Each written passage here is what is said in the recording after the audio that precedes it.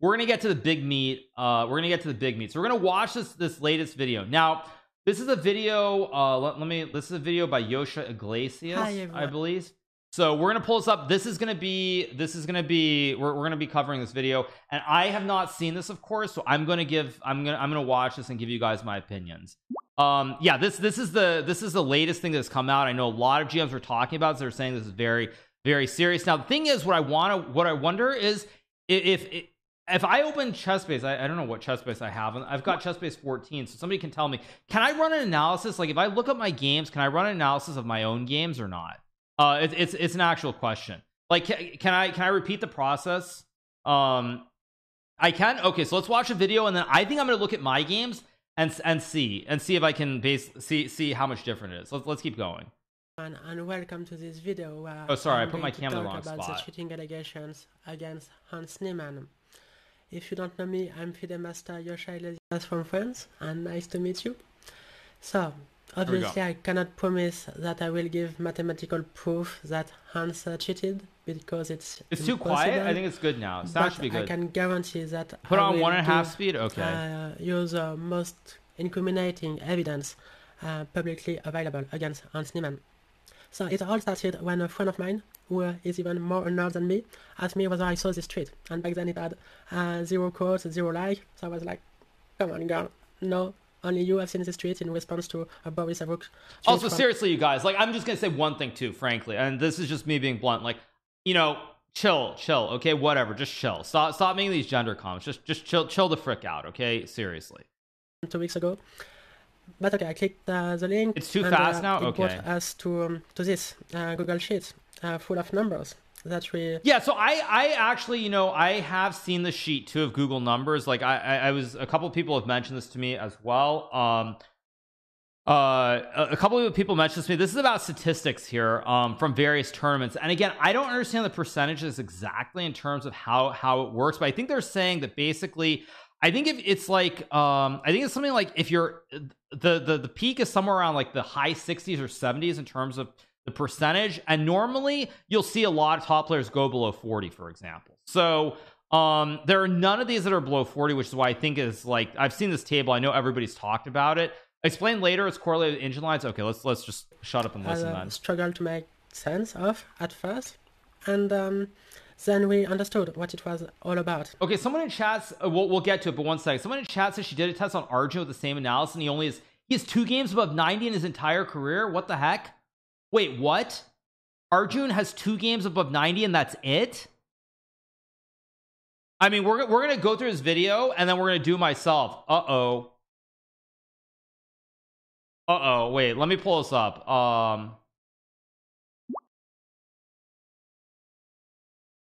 Here is Arjun's Let's Check analysis data since 2021. One is 100%, one is 93. No games above, he's got like 2 games in his entire career above 90. Oh boy. Okay. Yeah, I mean, I was waiting for Arjun to have like 10 games at 100, and then we're just like, okay, whatever, it's all good. But okay, well, let's get back to the video and just watch it. And it brought us to ChessBase. So let's go there. There's this thing in ChessBase that I wasn't aware of before yesterday called Let's Check Analysis. Basically, you go to Analyze, then you click Let's Check. It will bring the default engine, for me Stockfish 15, and then you click once more to Analyze Let's Check, and after a while you will get these numbers, the whole game analyzed, and this correlation, engine game correlation for white 49%, for black 37%, and it's a bit mindful of this, the famous chesscom number that you see everywhere. But what does ChessBase say about this engine game correlation? Let's see. What does engine game correlation mean at the top of the notation after the Let's Check analysis? This value shows a relation between the moves made in the game and those suggested by the engines, plural. This correlation isn't a sign of computer cheating, because strong players can reach high values in tactical simple. Wait, let's try to understand this. Okay, so let's check. So engine game correlation means at the top, the value shows the relation between the moves made in the game and those suggested by the engines. Okay. I can put captions on, sure. There we go. Okay. Games. There are historic games in which the correlation is Yeah, I above think I have to go to 70%, 1 also. Let's and go back low to 1. values say anything because they are sufficient to disprove the illegal use of computers in a game. Among the top 10 grandmasters, it is usual to find they win their games with a correlation value of more than 50%. Okay. Even if different chess programs agree in suggesting. Okay, so first point is they're saying that like, so basically, like, I think that means like if you look at my games for the last like 20 years, it's probably 50%, right? Like maybe not 20 years, but let's just say the last 10 years since I've been 2700, it should be probably around 50 is my guess, somewhere around there. The same variation for position. I'll check my games after we get through the video. It does not mean that no? this Okay, must we'll be see.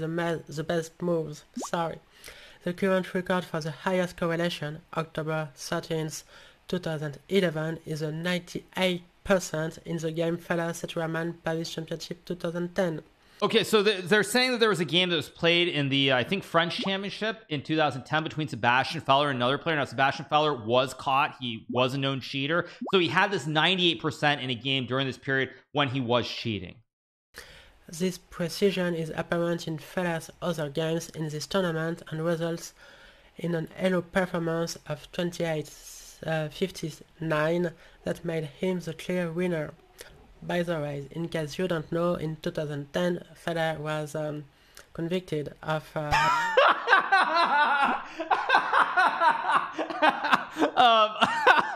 it's not Federer. Oh my god. Oh my god, the captions just killed me there with Federer. Federer was convicted.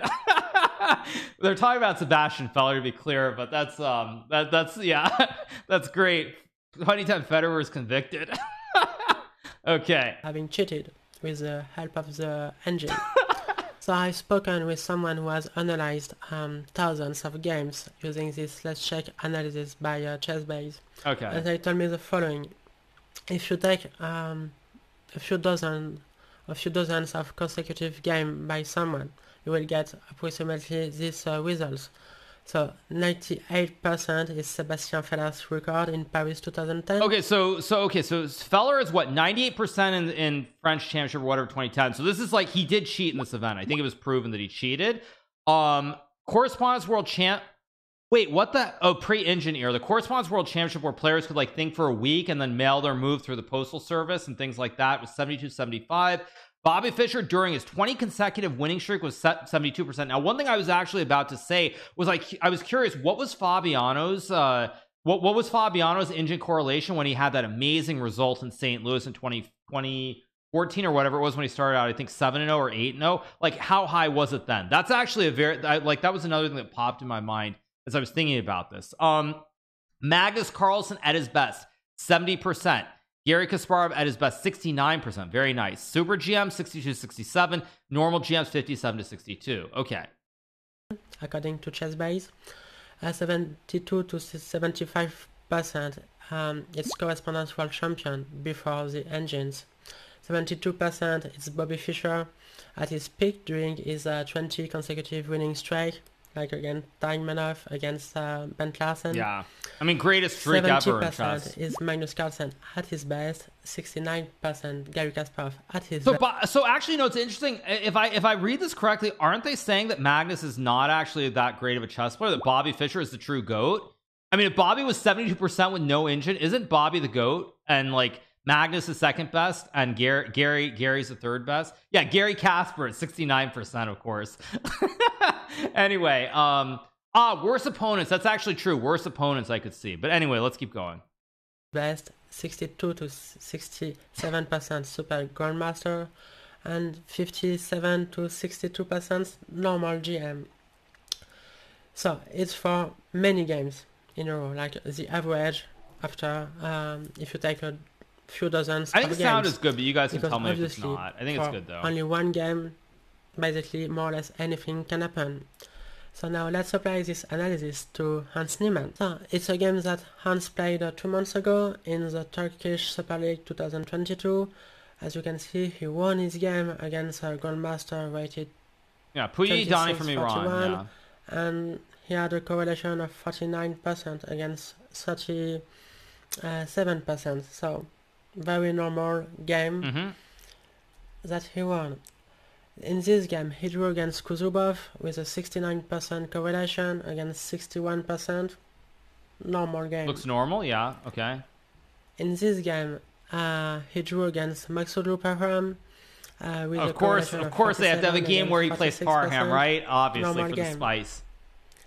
In this game, he lost against Sanal with a correlation of 51% against 74% for Sanal. So obviously, a great. Yosha Iglesias, I think she's an FM. She's about 2,300. So yeah, so all this. So what I'm taking here is that basically this Turkish tournament looks completely normal. That's my takeaway from this Game by the Indian player, but obviously he doesn't play at this level for many games in a row.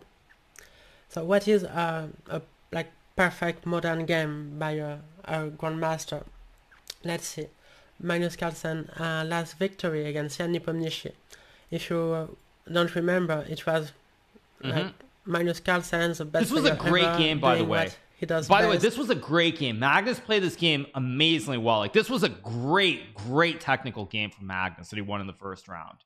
Which is pressing in endgame with a small advantage, so 2 bishops, space advantage, and then after a mistake by Jan Nepomniachtchi, Magnus won a pawn. Here a5 was forced and Magnus won a pawn, and then he pressed, and finally won a second pawn here, and that's it. Jan Nepomniachtchi resigned. So perfect game by Magnus Carlsen. 79%. Wow, that's crazy, because this, by the way, just for everybody who wants my opinion as like a super GM on this, like, this game was in my opinion a perfect game. Like, when I look at games, like, I don't see any mistakes in this game, like any even minor mistakes. This is like a clinical perfect game from a technical standpoint, and it's still only 79. Like, and this is as good as it gets. Like, this is legitimately like a perfect game in my opinion, and it's still only a 79, which is amazing to me. Magnus, so obviously amazing. This is a perfect game. Magnus Carlsen doesn't play on tell us your super GM opinion, level, right? But for one game, one victory, especially. Hey, how's it going, Yosha? Hope all's good. Yeah, we're watching the video. Yeah, I mean, seriously, like, as a top player, like, this game, this is what you aspire to play, because it's just so clean, so clean, and it's still only 79, which is amazing. No more from Magnus Carlsen. So now let's analyze this game by Hans Niemann, which was considered by many as very suspicious. Of course, it's in Charlotte, yes. If you don't know this game, yeah, you know what's funny, you guys? I actually covered this game on my stream. I remember that this whole end game with like the bishop a6, and I mean, this is the one that had this like the weird sequence in the middle, right? With like was it g3 and knight g4 and knight h2? I think that's probably what it's going to be about, right? And he plays this incredible maneuver, right on, literally right on before, cue. Like, very creative. Yeah, see, I don't forget these games. Yeah, there's like a knight h2 let's move somewhere in to here. The computer, which was to play g3, then knight to g. Let me think about this for a second, though. G3. I mean, yeah, G3. Doesn't seem like an insane move here. Doesn't seem like an insane move according to the computer. Which the whole G3 knight G4 knight H2 to follow it up like this is kind of crazy. Okay, you cannot take, but what's the point of knight G4? It play is knight to go H2, to yep. H2. Queen E3 attacks the rook moves, and then white rook moves, and the knight is taken on H2, and it's very strange to play like this. But so what's the point of all this? Well, we'll see. Black. Also, I mean, again, like, you know what I find kind of odd about this game? Like, I'm gonna be honest, like, after knight d3, is castles the best move? Because, like, I mean, seriously, like, let me turn off the closed caption for 1 second, like, so you can see the whole board. I mean, to me, honestly, to not play knight takes f4 is kind of insane. I'm gonna be honest, like, I mean, just castling here and ignoring it, allowing this e5 stuff or even d5 is kind of insane. Like, to me, I can't think of a good reason I wouldn't play knight takes f4, knight takes f4, c6, and then castle next move. So castles is, like, to me, it seems like a crazy move to play here. Looking back on it, because knight takes f4, knight f4, c6 just seems very logical. Seems like, to me, it just seems like the way that you should play. Now, of course, if castles probably is the best move, though, I'm guessing. Well, we'll see. And still doesn't take the rook there. Now we amazing. wins an exchange, but they have to give it back. And now we enter this endgame, rook to h6. You might think it's to take the pawn on d6, but no, because rook takes d6. So yeah, but you're not 3800. I'm well aware of that, you guys. I get after it. knight g3, at g3, rook g3, the knight on h2 is lost. No, I mean this is crazy though. I mean, like let me go back a sec. Let me go back. Let me actually let me go forward. I guess the knight on h2 is lost, and why is rook up a pawn? Why is rook f6 not okay? The point. And I guess rook f6 is what? Knight g3 takes knight f1, rook d3, and then white can just run the pawns. But bishop f5. Wait, sorry, I have to think about this. So rook f6 here. Why is rook f6 not the move? Because sorry, because takes knight f1, there's rook g8, I guess. So that's why it's not the move. Okay, let's keep going. Was to play rook to e6 to exchange the rook, and in this endgame, black basically play without a knight because it's stuck, but white is playing without a king. Yes, and true. The king is a better piece, a better attacking piece in the endgame than the knight. So like it was the whole point of this incredible knight h2 for all the new viewers here. We're covering all the drama right now. We're covering the drama. Basically what's trying to be proven here is that there's a way, and I'm gonna find some games of my own after we watch the video, if people don't already like go and do that for me while I'm watching the video. But I'm gonna go and like use this tool on ChessBase. Of course I have ChessBase installed on this computer, and I'm gonna try to compare my games and see how good my play is. And actually, you know what, if anybody in chat wants to do that while I'm covering the video, I want to ask people to take a look at my two greatest games by far. So two greatest games in my career, one of them was against Boris Gelfand in the World Team Championship in Bursa, Turkey 2010. It was a King's Indian, very famous game. The other one was a game that I played against Michael Krasenkow, the Polish Grandmaster. He was that was in Barcelona Casino Tournament in 2007. So that's two games. So people, if anybody can go and do that while we watch the video, please tell me what my accuracy was, because those are my two best games, bar none, by far and away. When you guys come back and say it's like 70% or like 80%, I'm gonna be very sad. So let's keep going. And Niemann converted his advantage with a perfect technique. Like, great game. Like, and for many people it was the most suspicious game by Hans Niemann. And okay, so poor Mishra, who is, by the way, in case you don't know, the youngest grandmaster ever. So poor Mishra resigned here. So what is the correlation? For black, 72%. Okay. So great. Okay, but I mean, this is a good performance, but this is not like insane. This is not insane. Nothing too suspicious. So now let's see these games that Hans played against Mathieu Cornet, a very strong French grandmaster and a friend of mine. It was played at the CGS Open 2020. Symmetrical pawn structure, and Hans basically outplayed his opponent in perfect fashion. White sacked a pawn, and here there is a queen exchange, but and now Cornet falls apart. Only white can be better thanks to the activity of the pieces, like two perfect rooks against two disconnected rooks, even though black can still castle, and opposite colored bishop, which favorize activity.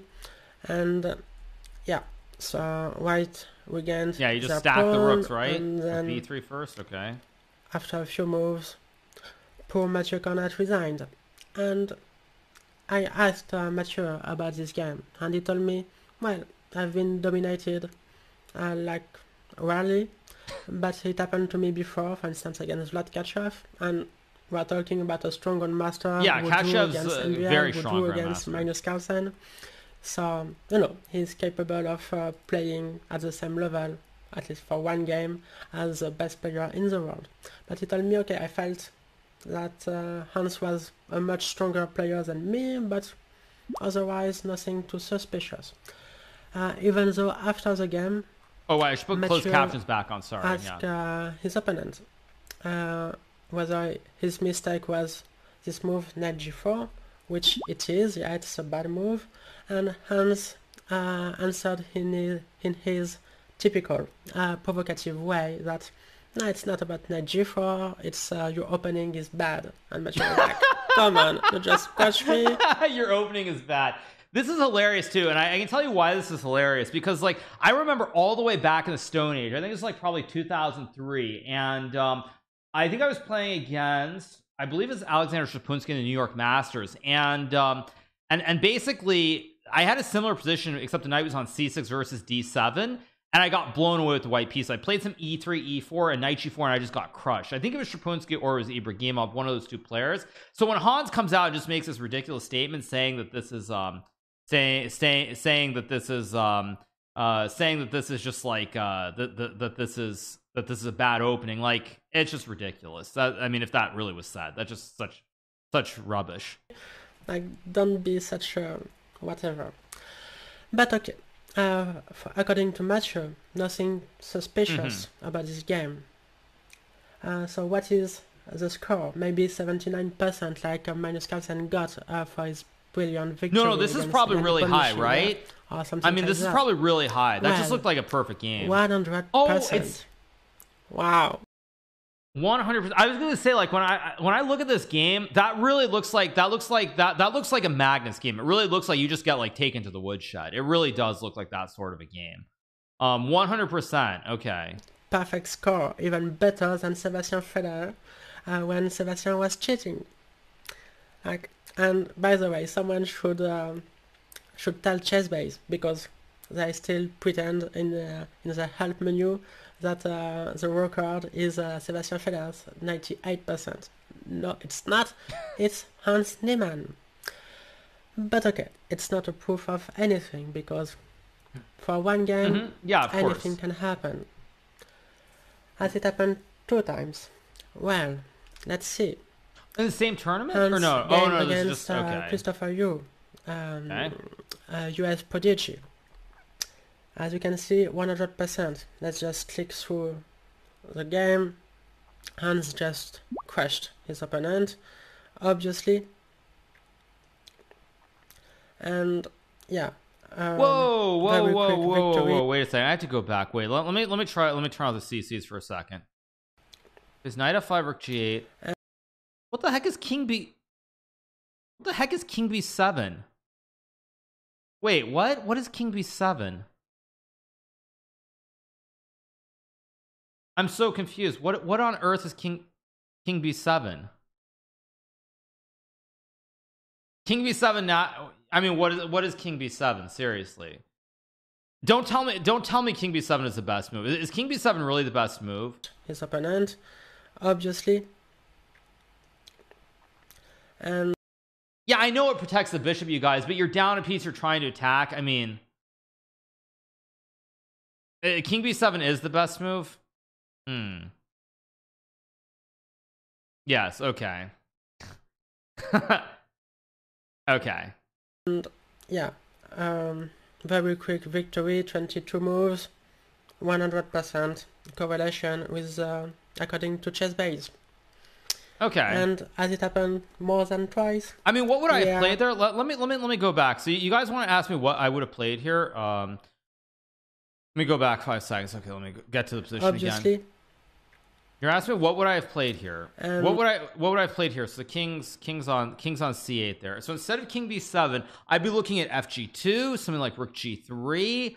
I mean, of course, rook g3 loses to queen h8. So I'd be looking like, I mean, probably to me, f takes g2 seems like the obvious move. I don't know, like, let me. Obviously. Yeah. Okay. It goes too fast, but yeah, I feel like fg2.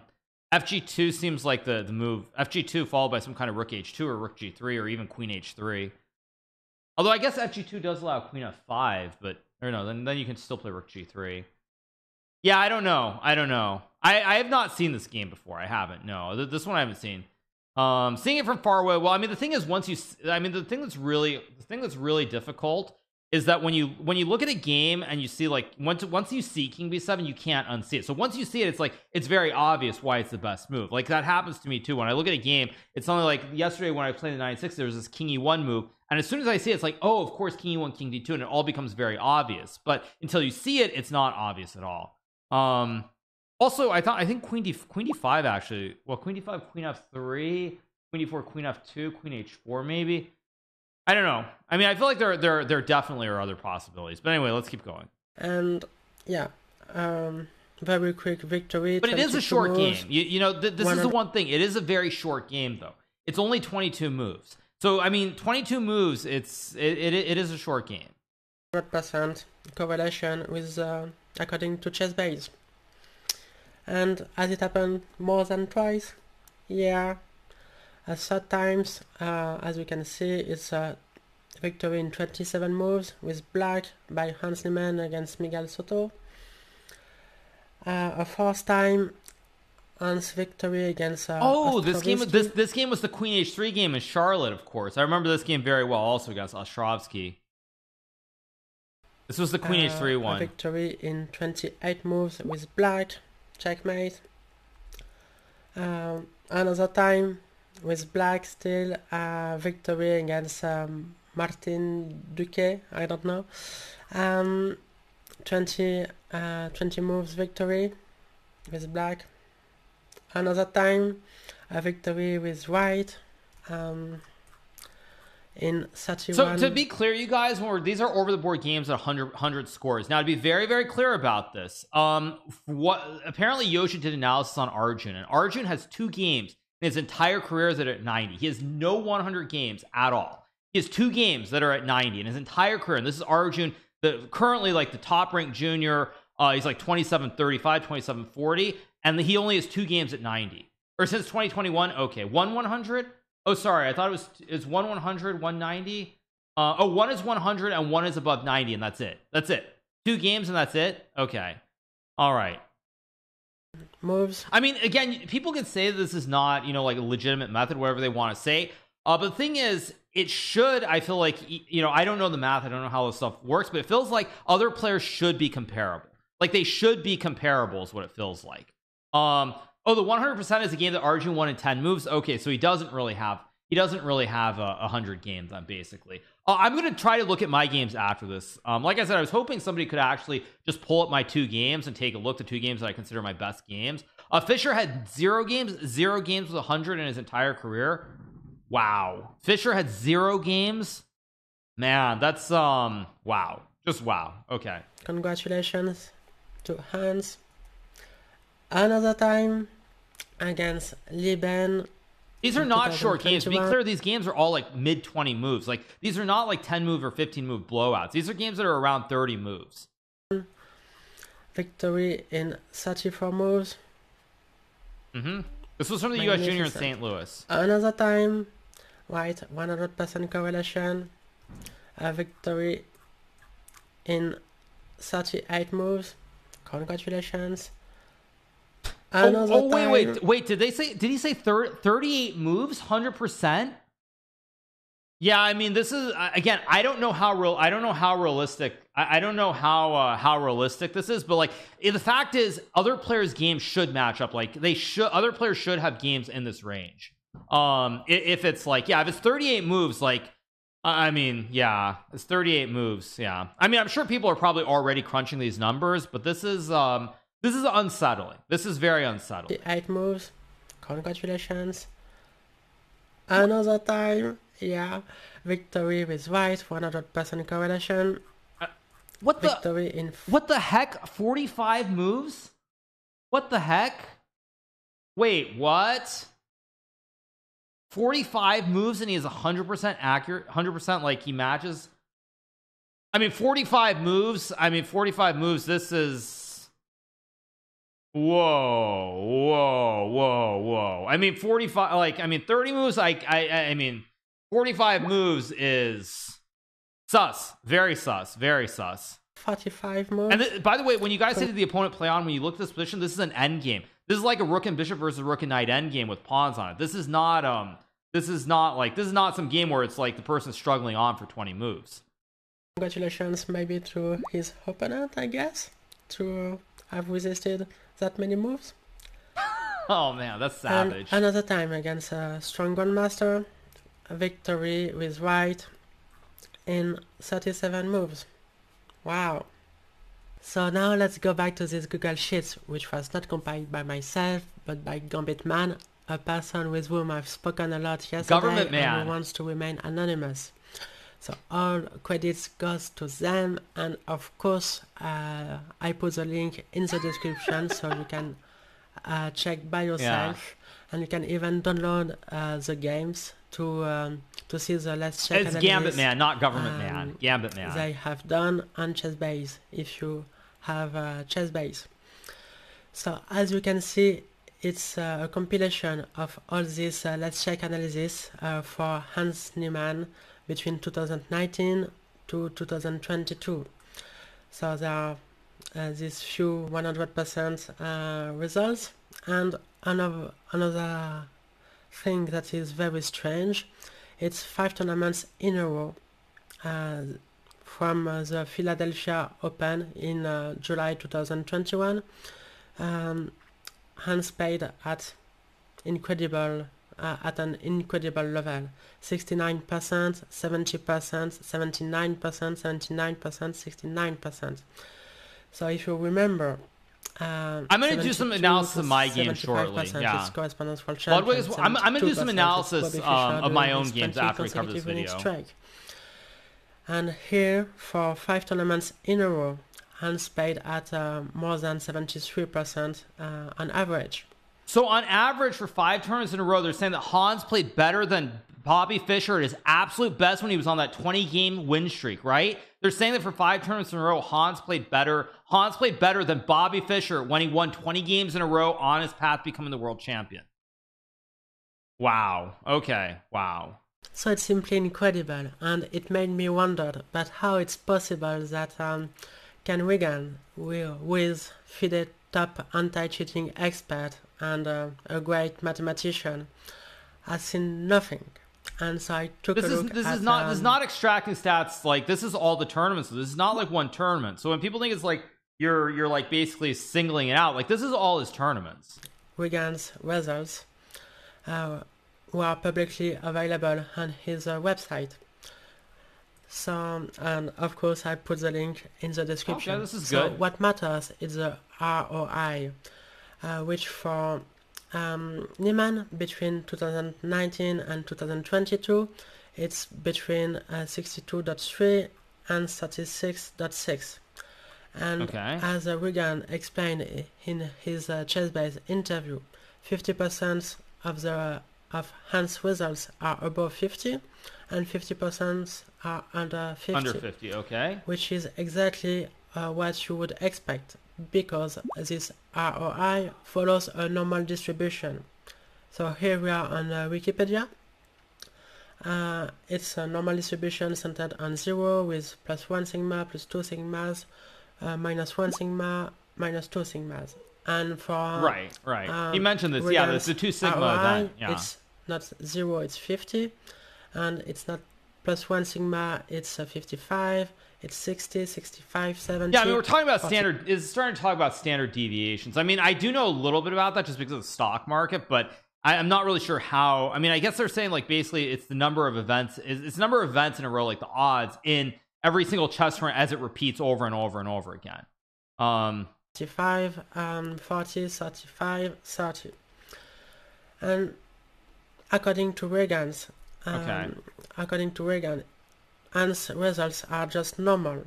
Like, as you can see, there are 3 tournaments above 60, which is more or less what you would expect, like 2 or 3 tournaments like this above 60, and also 1 tournament above 40, but 2 tournaments at precisely 42.2, so normal results according to Reagan. But if we take a look at the ROI according to Reagan for these 5 tournaments and even the 6th one, because it's also above 50, you see a different picture for these tournaments. Aha. Because For the Philadelphia, it's 57. So this is not 2 Sigma then. Like this is 6 Sigma, right? It's like 6 tournaments, 6 in a row outside the deviation, right? Right? Or am I wrong? Am I misunderstanding that, you guys? I think so. No, I'm not a math guy, but yeah, it's saying it's like 6 Sigma, right? Okay. All right. I'm wrong. Okay. I could be right. I could be wrong. Okay. All right. Which only Sigma will understand this. Yeah. An odds of 1 in 18. So it's not, of course, it's not probability of cheating. It's the opposite actually. If you consider a population of players who are non-cheaters, in 1 in every 18. It's a bias as you're selecting top 5. It's not though, because it's talking about 5. It's talking about these tournaments in a row, right? Like it's not like you're picking like tournament in 2019, another one in 2020, another one in 2021. It's 6 tournaments in a row where the averages are extremely high. The averages are extremely high, so I feel like it does make sense in a way to actually, you know, cherry pick that. Because these are the 6 events that are like really high. Anyway, let's keep going. Tournament. You will see such a tournament has a it's like 5 or 6 consecutive in Philadelphia. So you see, it's not at all a proof of cheating or an indication of cheating. It's the probability of it happening in case Hans doesn't cheat. Okay. So 1 in 18 is just it happens. Normal. But yeah. 1 in 18. Second tournament in a row is 1 in 7. It's like rolling the dice. 1 in 8. Did Sebastian Feller admit to cheating after getting caught? Yes, Feller was caught cheating. He was given, I believe, a 2-year ban. I think the person who helped him, which I think was Cyril Marzolo, if I'm not mistaken, or maybe it was Arnaud Hochard. I think there were like 2 other people involved. They were all banned for a period of time by FIDE and by the French Federation. And 1 in 6. So as you can see, because you have to multiply the probabilities, it's getting wait, chat, someone in chat, again, you have to take everything chat says with a grain of salt, but someone says Regan's methods did not detect cheating in Feller's games. I hope that's wrong. I mean, who knows? It could be true, it could be false. And stranger, the cumulative probabilities are less than 1% after 2 tournaments in a row, 1 in 1,000 after 3 tournaments in a row, and these are all over the board events, you guys. These are all over the board chess tournaments in a row. All over the board. This is not online. This is over the board. 77,000. So very strange thing. So you might be wondering, what is the probability that Hans has cheated knowing this? Well, we don't know. It all depends on your prior probability.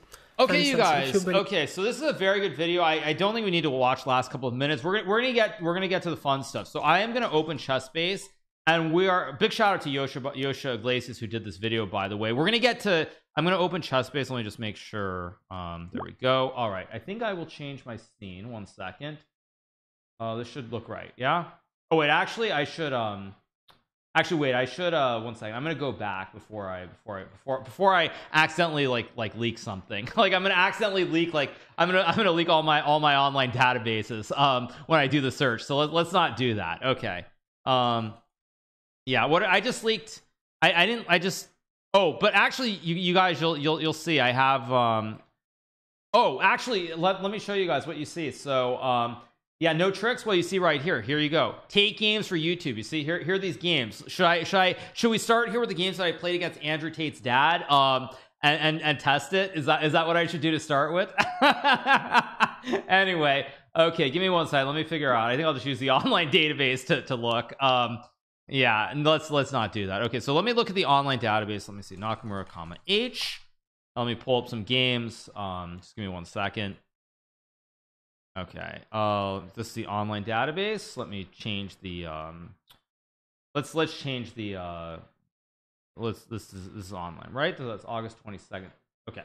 So these are some games. These are all games that I played in St. Louis, right? Okay, St. Louis Blitz. Let's find some classical chess. So let's see. What did I play? I played the Candidates. Oh my gosh, there's too many of my games that were played in this the silly online chess. Let's see. Where do we go? 1 second. Okay, let's see. So I played the candidates. Where is it? The candidates ended at the ended. When did it end? It ended. Someone tell me when the candidates ended, because I don't actually see it in the online database for some reason. Why all losses? Yeah, it ended July 7th. Okay, let me sort then. July 7th. Okay, July. Wait, why is it not in the online chess-based online database? Okay, whatever. Let me go back then. So 2020, is this online? Okay. This is all online though. Where can't I find the games? Okay, let me. Welcome. I'm just checking the chess-based. This is just a chess-based online database. I thought I'd do it that way rather than have to go to Mega. Give me 1 second. Let me just go to early 2022, because that's when I started playing over the board again. It was in. When was it? It was in March, right? It should be March or April. Where was it? Why can't I find the games here? Okay, let me change the scene. Let me do a different search. Just give me 1 second. Why can't I find it? Online database. Not going to age. Click advanced. Opponent. Let me just search by opponent. I played Esipenko twice, right? I played him twice over the board. Okay, this should work now. Let's see. So I played Esipenko in the FIDE. Okay, let's open this game. So how does the tool work, you guys? Why is it not opening? Whatever. What am I doing wrong? Give me 1 second, you guys. It's not, chessbase is not working seamlessly the way it should be. Let me just copy these games instead. I played them in February 5th, and I also have to create a new database. File new database. 1 second. HN games. Yeah, no, I need to put the games in a separate folder from the online database. Just give me 1 second. Control C, Control V. Okay. And the other one was, I beat him with black, right? I beat him with black, March 28th. Control C, Control V. There we go. Okay, so we have 2 games here. So I will open this game. Okay, let me pull this up. And so what do? I go to analysis, right? I go to analysis, and then what do I do after analysis? I go to let's check, right? I only have Stockfish 14 on this computer. It's not my main computer. So what do I do? Okay, so yeah, what do I do here, you guys? Let's start here. So do I click let's what that's not what I meant to do. I click wait 1 second. Okay, wait, let's check. Okay. I click let's check again, right? So I click let's check again.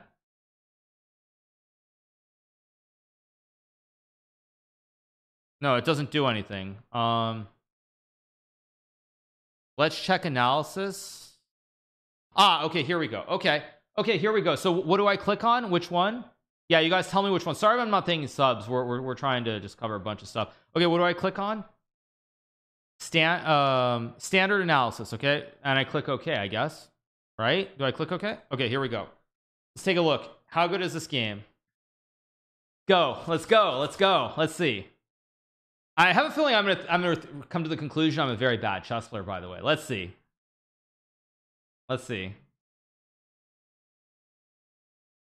This was a great game, by the way, this English game.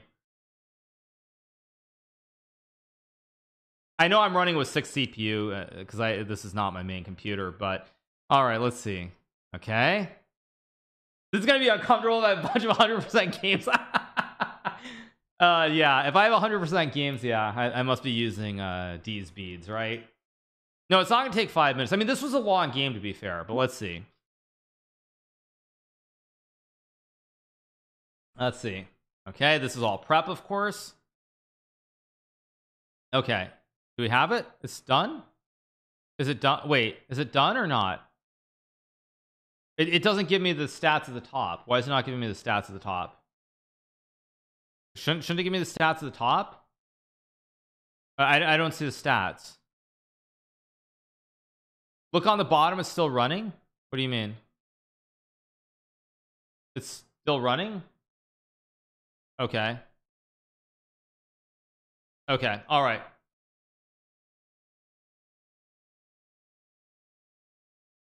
It's still calculating? Okay. Okay, I'll wait a second then.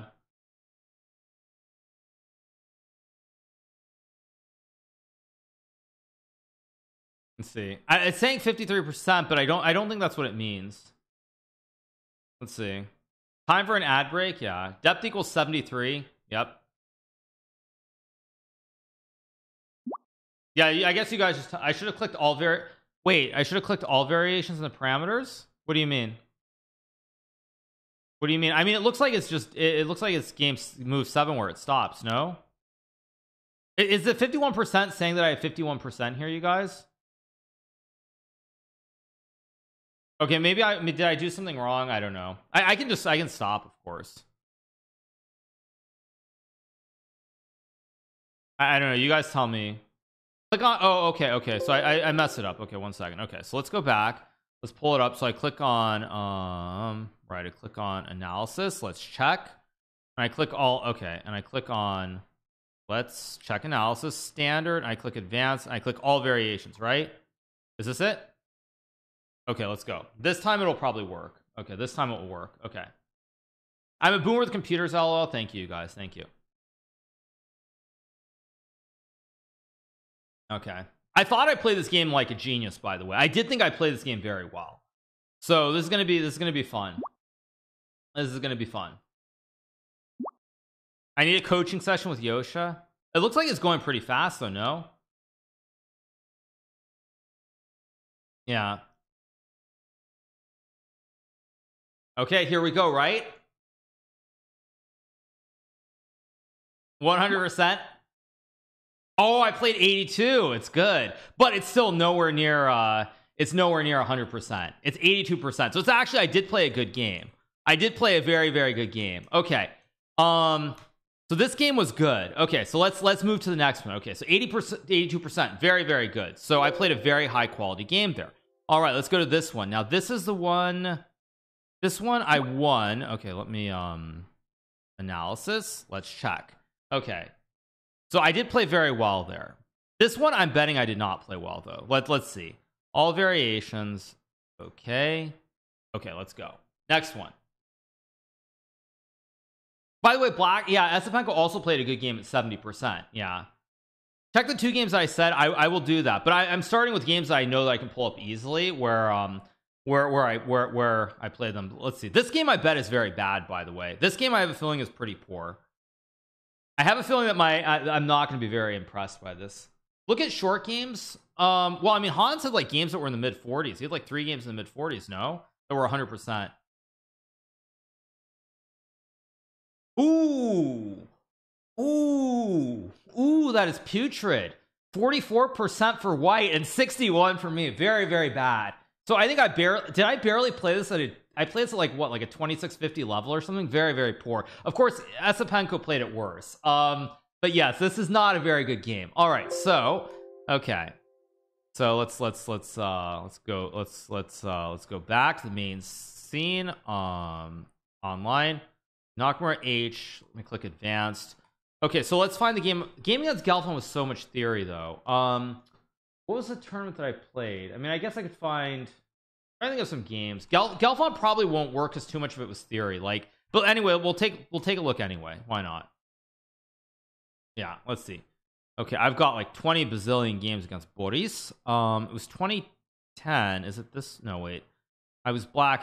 I thought it was 2010 in Bursa. Is it this one? Yeah, it's this one. So let me copy it. Let's go here. Control V. There we go. Okay, let's open it up. Let's go to analysis. Let's check. Okay, here we go. And Fabiano game is going to be low because it was a super long game. 2650 is so bad. I know. Let's see. Okay, standard analysis. All variations. Away we go. I mean, the problem with this game is the first 17 moves are all theory. What just happened? Chess base just freeze on me? No, it didn't. Speaking of chess programs not always performing the way they should perform.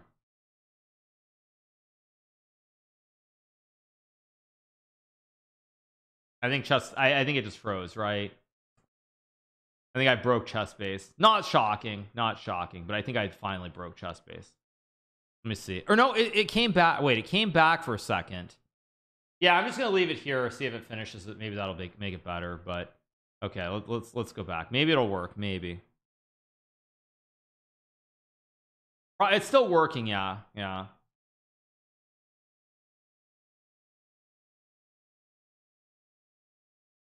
You can check your performance against the game. Yeah. Okay. No, it's actually working. It's working. This is a heavy game. I mean, who knows? Maybe everybody's doing it, honestly. I'm not. Yeah. This is not my main computer. Okay, here we go. Not okay. So actually, this is important anyway. You know why this is important? It's important because it's saying not enough moves, which actually is legit, because the first 15 moves of this game are like, this is all known theory. Like, this position has been played. So this actually is useful because it means that it actually accounts for theory and what's known, what is known theoretically. So it's actually very useful. So in that case, let me just go back to online. Let's do advanced. Let's find my game against Krasenko. Okay, there we go. No, this is actually, it's very useful that it takes that into account. So Berlin games will never end up in there. Okay, so let's copy this. Control C and Control V, and let's take a look at this one. Okay, analysis. Let's check. This game is probably, I would say, this is the other game that's amongst my best, but this one I think is a lot less theory. I think we're out of theory very early. This was 28 moves. Let's see. This had my famous queen sack too. 26-48. I know I wasn't a very good player back then. This was on my big rise. Okay. What? Wait, this is like my best. This is like one of my 2 best games of all time, and it's 66. What? For real? Oh man. Yeah, best game ever, and it's 66. Okay, I know it's super GM level, but like, I mean, 66 is nowhere near 100. Like, not even close. I mean, not even close. Bad player. I mean, again, I don't know how this works, but it feels like if my games, it feels like it works though. It feels like the averages do work here. I'm gonna be honest. It feels like the averages work here. Because like they said, 60 to 67 is super GM. 72 is Bobby Fischer at his best. 70 is Magnus. So like, I am not above that. Like, I played that one great game against Esipenko, but on average, I'm not actually, like, I'm within the bands. So it feels like there probably is some credence to all of this stuff. Doesn't that show you there's something wrong with Han's number? I mean, again, I'm not a math guy, but it feels like the numbers of other players should add up. It really does. And the numbers aren't adding up. Like, my numbers are not adding up. Or my numbers are adding up the way they should add up relative to the way that it should be working, but it's not. Check my games against Anand. Okay. Sure, I can do that, of course. Where was that? It was online.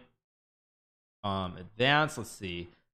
I mean, I've dominated Vichy over the board, so let's see. What are we gonna get here? It'd be informative to check Ali Reza. It doesn't have to be Ali Reza. It can be me. It can be Vichy. It can be anybody. But okay, let's see. I played Vichy. I'll just take some selections. These all were over the board, of course, until 2020. I'm just going to take a bunch of them and just copy them over, like 2019, because these were all over the board. So, second, let me open this. Doesn't matter. I'm not going to look at all the games, but let me just put them here. Okay, so let's see. So this is a game I lost. Okay, this is Blitz. Where's a classical game? I'm looking for some sort of classical game that okay, Canada's turn. This is a game I won, but this is too short because this was all theory. Where's a good this game? This was the Catalan, right? The one where I was up the pawn early. Yeah, and I had to play knight a3. I guess I can try to run this one. It's probably gonna say too few moves. But let's see. Let's try to do it. Because this was a good game. Problem is, I think the first 18 moves are they weren't necessarily theory at the time. Now they probably are. So I assume it's going to say too few moves, but let's see.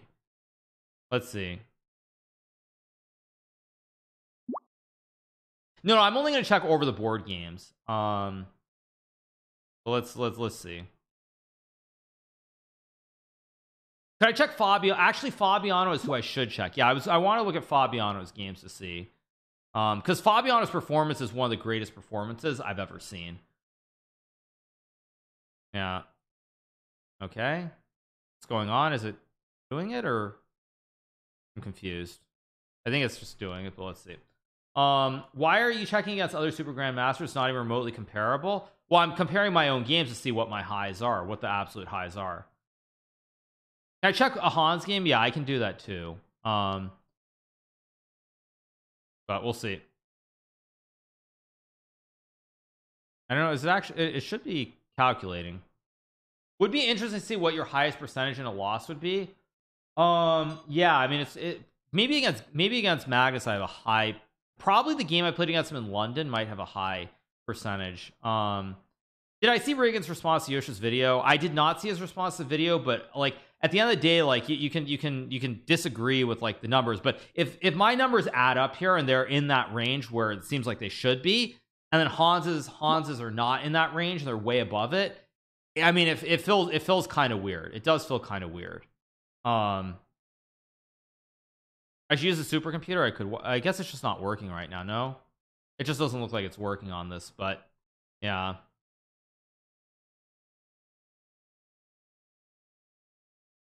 Shouldn't I just use Stockfish 15? Well, this is not my main computer, so like I just assume even if I use Stockfish 14, old one, it should, yeah, redo it. Okay, it's not working. Okay. Okay. Back analysis standard. All variations. Okay, let's go one more time. It says it's done in the bottom left. Okay. Yeah.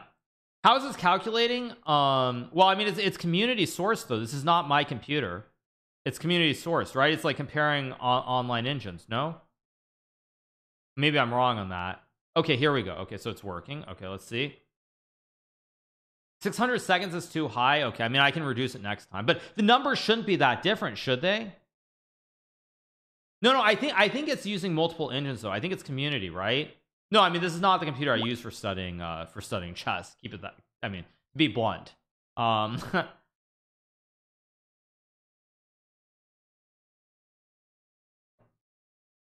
Yeah. Oh, great. Did it freeze again? Tried to freeze. It didn't freeze. By the way, as I said before, that is one of the qualms. If you ask any Super GM, they will tell you that Chessbase is an absolute pain to use because it freezes all the time. It just freezes all the time. You can see who's contributing to the lines. Yeah, you can see it on the you can see like I'm contributing lines, but you can see new engine, Deep Fritz 14. Like again, probably a lot of people are contributing lines. So let's see. Yeah, I mean, I was very proud of this game too. I thought this was a great game that I played. I really hope that my my percentage is high in this game. I hope it's like 80, because if it's like 70, I'm really it's gonna make me feel very it's gonna make me feel very uneasy. Yeah. Yeah, shouldn't there be considered opening in the market? Why is there no rival to Chessbase? Because it takes a lot of time and money, and there really isn't a lot of profit in it. It's not something where you're gonna get $1 billion. You're not gonna have $1 billion company. Yeah, if my performance here is below 70, I'm gonna feel very uneasy. Let's put it that way. It's gonna make me feel very uneasy about the whole situation. 70 is Magnus's best peak, right? But these are individual games, so you can be above it potentially. Potentially. But I think there are enough there are enough moves. So this game is going to show up. This will show up with some analysis. It's not the same actually as chess.com. 70% is pretty high. Okay. Yeah. Praying for 70 drama is good. I mean, the thing is, the numbers should add up. This is the point. The numbers should add up. Nepo is at 76 in the candidates. Okay, 76 is great performance. Whoa, thank you to Krunu for the 100 gifted subs. Thank you so much, Krunu. Thank you to everybody for all the love and support today. You guys are amazing. Obviously, I'm really interested in all this stuff now. Like it's really making me excited. So like I'm kind of like I'm really into it. So I'm sorry if I'm not thanking all the subs, but I do appreciate it. Thank you. Yeah, let's see. Where I'm at, because yeah, if Nepo's at 76, like Nepo is playing amazing chess, and he was still only 76 compared to 100, like not even remotely close. Yeah, let's see. Thank all the 100 subs. I mean, those are 100 gifted, but yeah, thank you so much to Krunu. You're excited, we're excited. Yeah, No, I mean, the thing is, like, yes, you can say that it's flawed in some way, but the fact is, even if you think it's flawed, should the numbers not be similar? Like, at the end of the day, like, you can say it's flawed, but should my numbers not be similar to Hans's or Magnus's or whomever? Like, the numbers should be similar, and they're not similar is what I'm getting from doing all of this. They're not similar at all, even. Like, they're not even close to being similar. So I'm feeling uneasy. Like, even if it's flawed, like, you can say it's flawed, but then all the numbers should be the same, right? Yeah, here we go. The moment of truth. The moment of truth. Let's see. Okay, so I did play good. I did play well. So I did play 80. Okay. Yeah, so these are like my best games. These are my best games, and I'm still only hitting like 80. Like, I hit 80 in this one. I hit 80 against Esipenko. Like, I'm not hitting. I think if I do the Hans game, I'll get the same thing that Yosha got, just because it's sourced through the internet. Everyone's obviously done this at this point, right?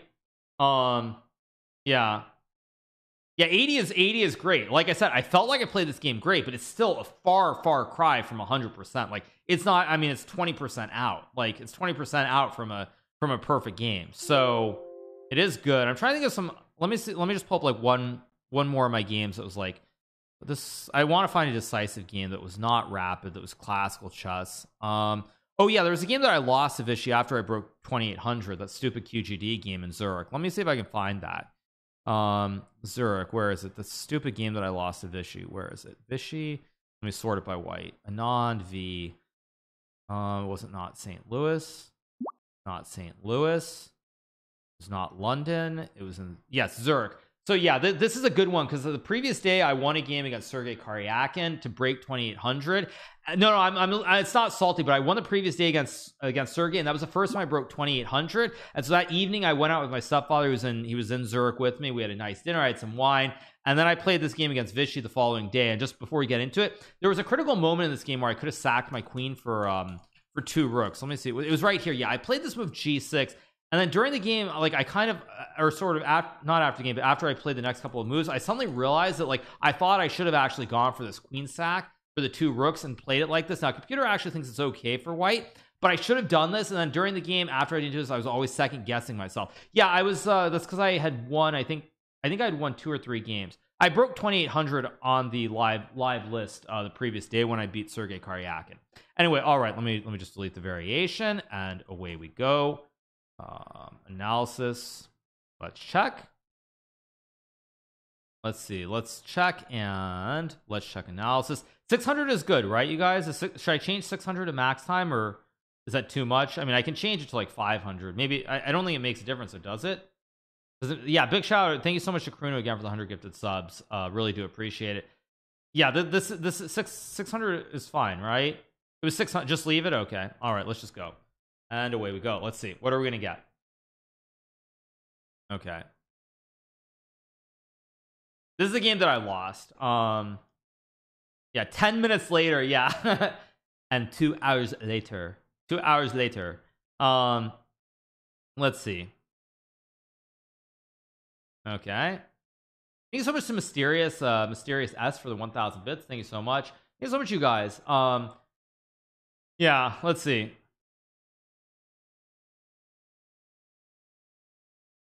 What's my game of the century? I already showed you guys. My favorite game was against Krasenkow, and I think I was what? I was like, well, I don't remember. I already forgot what I was, but wasn't I in the 60s somewhere against Krasenkow? And that's my favorite. That's my best game of all time. Now here goes chess base again. Will it actually work? Will it freeze? We'll see. You checked my under promotion game was 78%. So yeah, so 78% is good. I mean, the main thing again, as I'm saying though, is like, even if people want to say this isn't like conclusive in any way, or it's not, it's not like, it's not realistic, the numbers should still be comparable though. Even if it's flawed, the numbers should be comparable, and they're not comparable. Why are we checking this? Are Hans games much higher? Yes, Hans has multiple games that were 100. Multiple games. Okay, let's see. The moment of truth. Okay, you guys. Oh my god, we are such bad chess players. We are trash. Vichy Anand is like a terrible chess player. 56, so bad. And I'm at 49. Like, we're both just awful chess players. Yeah. We're actually like the 5-time world champion Vichy Anand. As you see, he's just a scrub. He's just a terrible chess player. 56. And this is a game that, again, I thought Vishy played this game great. Like, if I go through this game, this is a Queen's Gambit decline. I thought Vishy played this game amazingly well. And if you ask Vishy about this game, he'll say the same thing. I mean, we both thought that it was a great game by Vishy. And he's like, he's 56. He's 56. Like, what is this? This is below normal GM. And we're two, like, really, really good players. Yeah. I mean, it's confirmed that Hans is twice the player I am. Yeah, apparently, right? I mean, like, this is insane. This is insane. This is just crazy. I thought I played this game pretty well. I mean, of course, Vishy outplayed me at a certain point, but what the heck? I mean, what the heck? Yeah, I mean, this is... Yeah, okay, that's gonna be good enough with my games. Let me do a search of Fabiano's games as well. I can actually search this. I can search Mega. That'll be, since Fabi's games are in here. This is an old version, but it should show up. Okay. Yep. What is it? It is Caruana F. And what year was Syncful to you guys? It was 2014, right? Was it 2014? What year was it? Or was it 2015? Whatever, I'll just do it this way. Ignore colors. There we go. Yeah. Yeah, it'll pop up anyway though. It'll pop up anyway. Yeah. Okay, 2014. There we go. Let's take a look at this. Fabiano, okay, the Zurich, it was in the fall because that was Ice Bucket Challenge year. Okay, where was it? It was somewhere in here. Topla, no, Norway. It was after Norway, right? Wasn't Norway chess? Wait, is this out of order somehow? Maybe this is out of order. Wait, Singfield Cup. Ah, yeah, it was this, right? It was Singfield Cup. He won the first 7 games, 2014. Yeah, here we go. Let me copy these games over. Put them in the right database. There we go. Okay. Let's sort them by date. Okay, 1 second.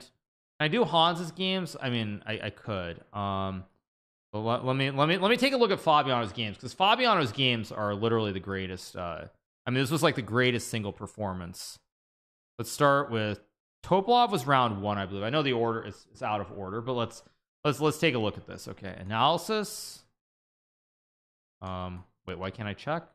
Oh, I have it open somewhere. Okay, let me close all the other games. Okay, there we go. All right, let's see. So Topolov versus Fabiano. Let's see. Okay, let's check analysis. And here we go. And I'm gonna go use the restroom quickly. I'll be right back. You guys, give me 1 second.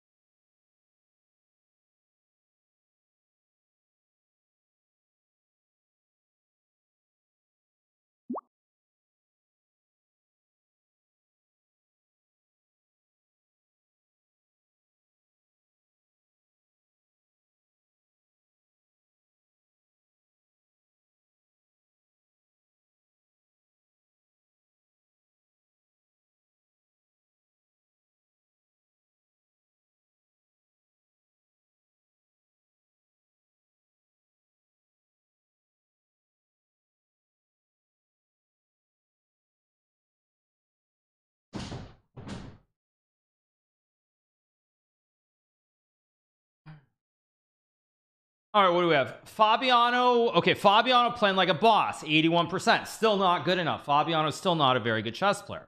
Okay, but 81 is good. 81 is good. Okay, next game, Fabiano versus Maxime. All right, let's take a look. Let's check. Here we go. Yeah, 81, not very good. Yeah, not very good. Okay, let's check analysis. Advanced 600. Away we go. Round 2. Let's see. Is against Maxime. Okay. Oh, right. This is the one where Fabiano just blew him out of the water in the opening with the Caro-Kann prep. This might be even higher because of the first like 15 moves where Fabiano just played perfect, but it was all prep. Like this might be like 90 just because just because Fabiano actually prepped this whole line out for the first like 18 moves. This might be like a 90. Oh, so it's all theory. So it doesn't show. This, by the way, this actually makes me like much more impressed by this whole thing, that it actually takes into account theory. Like, this is really important to note, that it takes into account the theory of the game. Okay, so that makes sense, obviously. Yeah, because it probably realized the first 17 moves are theory. Okay, let's go to game number 3 against El Magneto. This should be good, actually. This should be good. Let's take a look at this. Okay, let's see. This should be good against the boss himself. Okay, 600. Let's see. Yeah, let's see. I mean, someone can probably analyze all my games and see if I have 100 somewhere, but I doubt I do. Okay, so this was the game that Fabiano beat Magnus. I mean, very, very important. See, Hans's game against who? I'm not sure what you're asking. Hans's game against you? Yeah, I mean, I could do that, but anyway, we'll leave it here, because I mean, these games are so famous that they're all theory by definition. Well, I mean, the thing is, at the time it wasn't theory, but I don't know. Could you check to see if I got 100? I'm sure someone can literally look at all my games and see. But we'll see. Okay, hopefully ChessBase doesn't freeze. Hopefully it finishes the way it should. But we'll see. Okay, good. Good, it didn't freeze. Keep going. Let's see.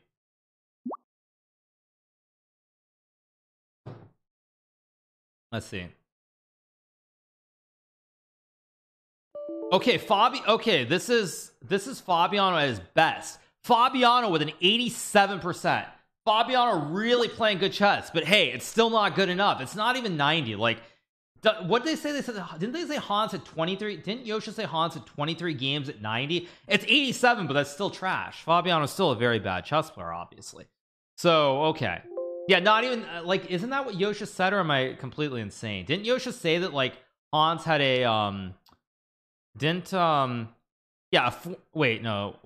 What did it? I don't know what it said. Oh yeah, here it is. Yeah, let me go back. So it says in 3 years, Hans has 10 games at 100%, 23 other games at 90%, 23 other games that are 90. And here's Fabiano playing the greatest chess of his life at his absolute peak, and his best game against Magnus there is like 87. It's 80 freaking 7. It's just not very good, obviously. So okay, let's keep going with this. We'll go through a few more. Okay, let's take a look at this one. Yeah, I mean, 87. I mean, Fabiano is just a terrible chess player, as I said, just not very good. None of us are, apparently.